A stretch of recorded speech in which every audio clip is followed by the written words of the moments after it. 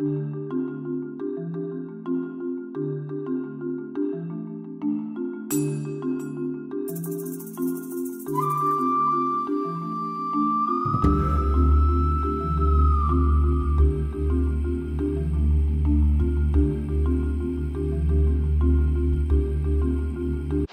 mate. We're venturing into the natural habitat where the college students take their carnivorous habits. Unbelievable! This is the most extraordinary thing I've seen. The feast of the college student. Tell me, where do you think your meat comes from? Cows. Cows!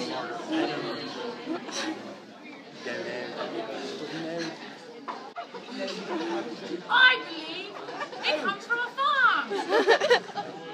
A fellow kangaroo. And you? Well, with daddy meat and mommy meat, we started Baby meat. I love it. Brilliant. It's been the most fun I've ever had in my entire life. Let's begin our examination of the journey a market beef takes from birth to your plate. A cow-calf operation is often referred to as a ranch. Here, a producer breeds cows to produce offspring with traits needed to produce a more desirable product in the most efficient manner. Here we talk to Jim Marlatt, an Angus producer in Valentine, Nebraska. Let's hear what he had to say.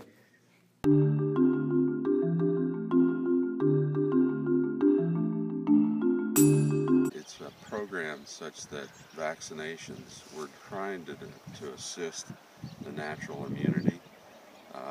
Calves, when they're first born, will suck their mothers, and they'll get their first immunity via colostrum from the mother cow. And then we're going to assist those cattle at branding when they're roughly 30 days of age, and then again at weaning when they're 6 months of age, to get their own immunity system jump-started. And then generally, when they're a year of age, we'll go back in and give them an additional vaccination to get their immunity system fully functioning. And then as cattle get to be mature, just as humans get to be mature, vaccinations for immunities no longer we do.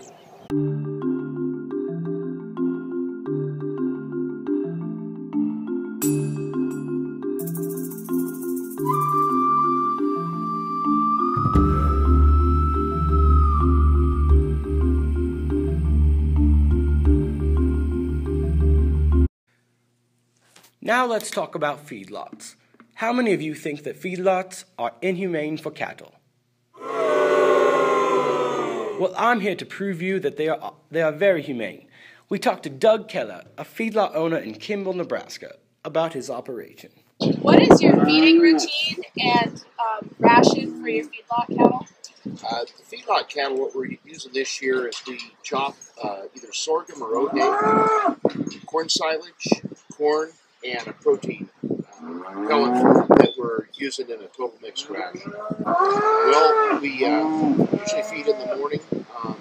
They have automatic waters. They're frost-free waters, so they don't have to break the ice or anything like that. We keep the pens dry. We have concrete aprons to keep them out of the mud. And we like to have slope on the feedlot pens to make sure that they've got, dry spot to lay and everything. The cattle do a lot better that way.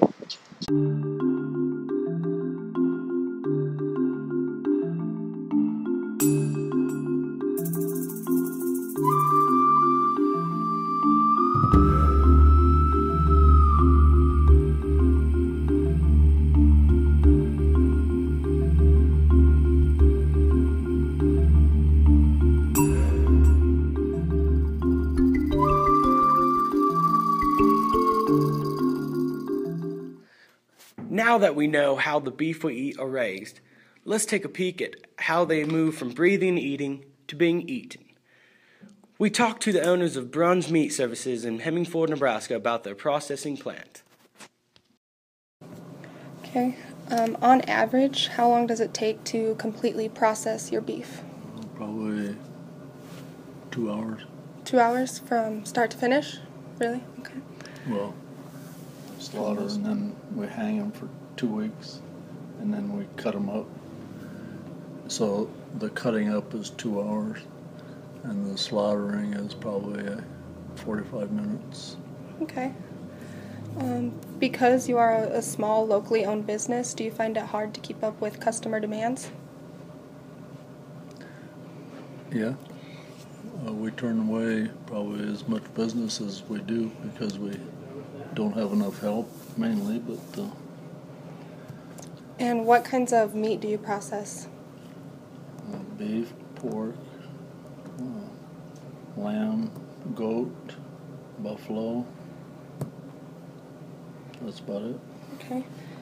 Last one. Do you believe that there are benefits to the way that you process meat compared to big factory processing? Ours is more personal. We just process for individuals, and we try to cut it up however they want it cut up, so that's mainly our business. So. Okay.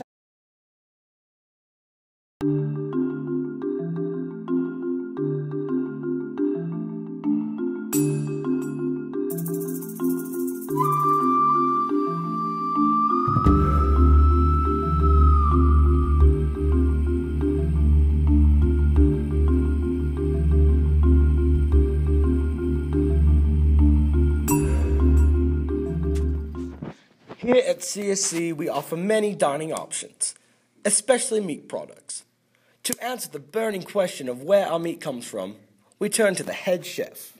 It comes out of Sushi Isle. It's on, it's a,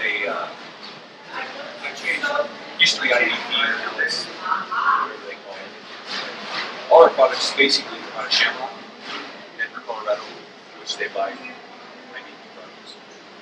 What do you guys do to like prepare your meat? Well, the roast beef right now, we're seasoning and it's beef cut in half, olive oil. We use a little garlic powder, some seasoned salt, black pepper.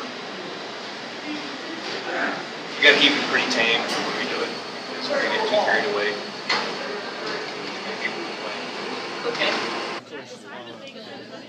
She just doesn't want to go on a date with us. Oh, wow. We were getting that.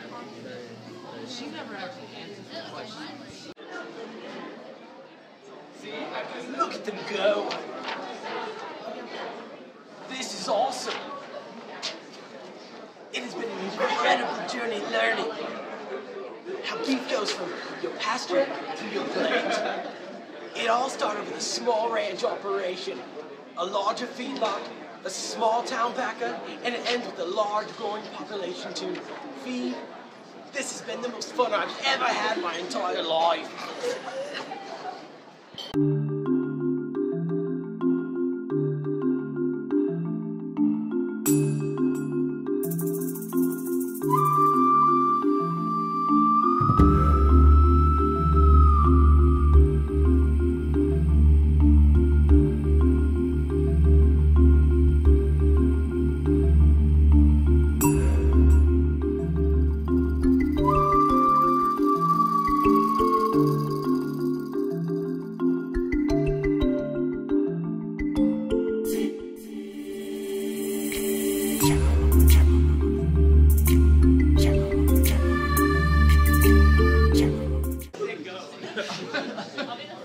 Go.